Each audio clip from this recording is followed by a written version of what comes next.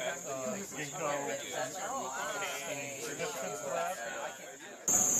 the General Assembly, there is a generational change going on. At some point, there's that, I think, tipping point almost, a paradigm shift that happens. So what are we waiting for? Things have changed, and what's politically hard, or what was politically hard at one time, is not only no longer so hard, it's actually, it should be easy. And here we have David, who grew up in Montgomery County, who understands it very well, who experienced it. I think he represents pretty much who we are. I mean, this is the face of Montgomery County today, and he has chosen to come back and then to serve. It's one thing to work behind the scenes, as David has done so brilliantly for so many years. I was a very disengaged high school student, and David orchestrated such a campaign to be able to give a voice to those people who hadn't been reached out to for years.